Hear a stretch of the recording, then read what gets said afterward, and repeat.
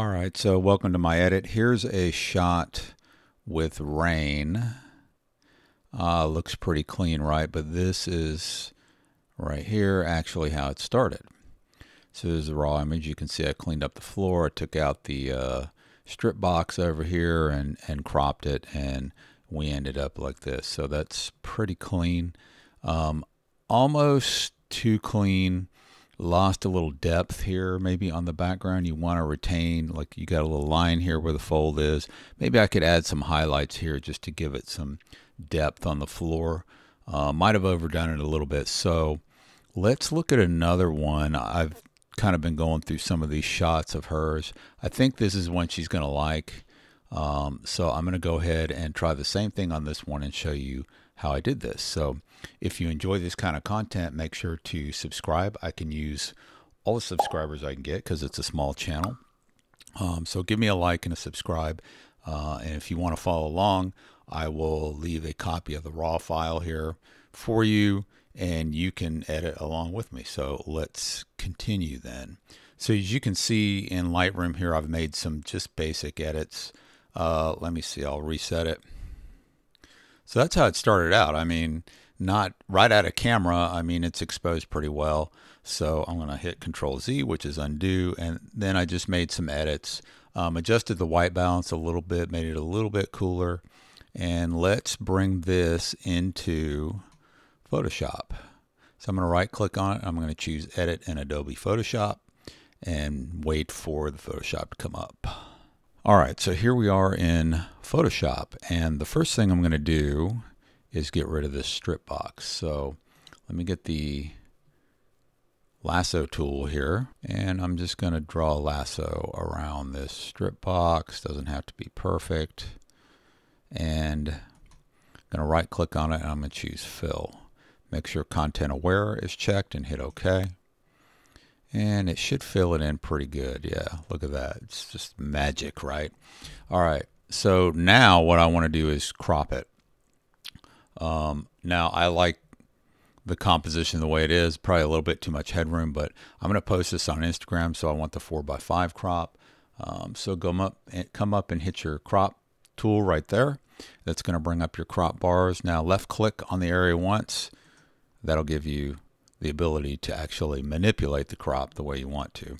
So now I can bring these, hover over this handlebar here, and then grab it and bring it down to the bottom.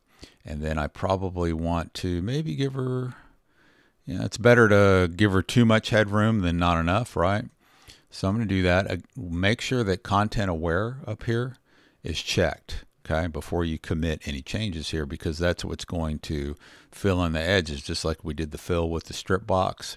And it filled them in perfectly. It should do the same thing and fill in these edges with whatever is directly around it, okay? So I've got it. I think about where I want it. Maybe I will use my right arrow key and kind of nudge her over just a little bit. About right there. We'll see if that works, and then we'll hit Enter to commit the change, and we'll see what happens. So pretty good, filled in the edges for us. We don't have bars anymore. So the next thing I see, the floor is a little bit dirty just from people walking on it. And the background is, there's some inconsistencies. There were some dimples here, right here. I tried to get them out before the shoot so I wouldn't have to come back and get these little dimples in post, but I just couldn't get them out. So what I will do now is go ahead and do a new layer. And that's a new blank layer. Just hit the plus. And actually, click on the background again, okay? Because we've got to have a layer with pixels. Let me select the subject here first, because we're going to isolate her from the background. So come up here to the Quick Selection tool. It's this one here, Quick Selection. And just choose the Select Subject up here at the top where the button is, okay? And it does a really good job of selecting the subject.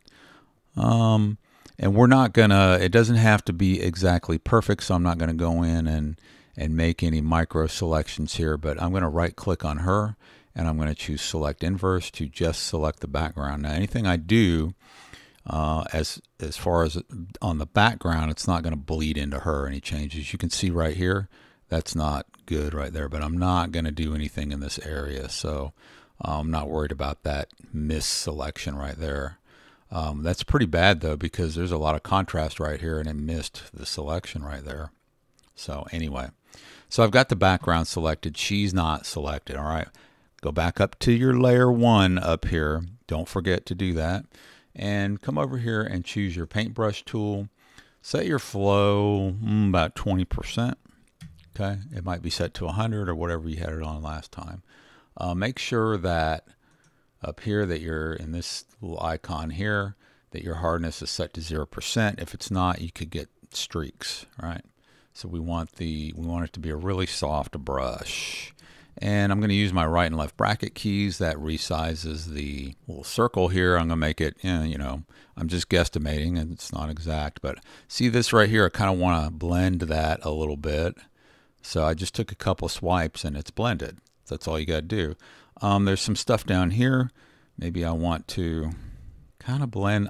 And what I did here, and I sort of missed a step there, I held down the Alt or Option key and I got the dropper, right? And I just picked, let's go back. See how we had this here? And I wanted to blend this kind of with this color here. So I held down the Alt or Option and I grabbed this color right there, that sample. And it loaded it into my foreground color. It looks black, but it's a lighter black. And then I just took a couple swipes right there and kind of blended it, right? You can go a little bit further if you want, but that's pretty good right there. Seems like I got it in 2 swipes before. I'm being less efficient now. So then I can come over here, left or right bracket key, resizes it, maybe make it a little smaller.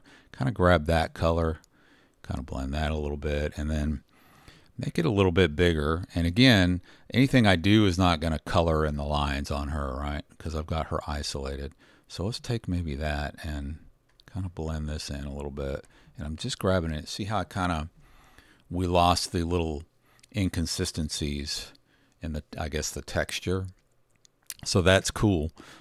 This is a little harder down here because I could come with like the spot healing brush tool and maybe some other tools, the patch tool, something like that, and try and clean these up. But first thing I'm going to do is just hold down the Alt or Option and grab maybe this color and just take a couple swipes over it, right? And that kind of helps quite a bit. It's tedious going in trying to fix all these little footprints, right? So forget that. So I'm just going to kind of grab a color. You want to be real subtle. You don't want to go overboard. You don't want to delete her shadow if you can help it. So I've just gotten, I'm going to undo, Control Z. If you kind of go too far, you can undo. I've just kind of gotten, you can see over here where I've painted in on this layer here. I've just kind of gotten some of these areas and just kind of blended them in, right? So we'll turn that off, hit the eyeball, and that's where we started. And then that's where we finished, right? And I'm going to deselect her. And pretty clean. So I'll save that. And that's all there is to it. We got the background all cleaned up. We've retained some depth here because we didn't, if you go too far and you just use one color and you wipe everything out, she just kind of looks like a cutout. There's no depth to the shot. So I hope we retained some depth here by leaving kind of this fold line. Like I said, in the other one, maybe went a little too far, but it looks a lot cleaner than it did, and we got rid of some of these footprints. So again, guys, if you like this kind of content, make sure to subscribe and give it a like. It helps my channel out a lot. Like I said, it's a small channel. I'm really kind of struggling to wonder whether the time that I'm spending on some of this stuff is worth it given the number of views that I'm getting. But if you help out a little bit and give me some encouragement, I'll keep doing what I do here and posting some content. So I appreciate it. Thanks for watching.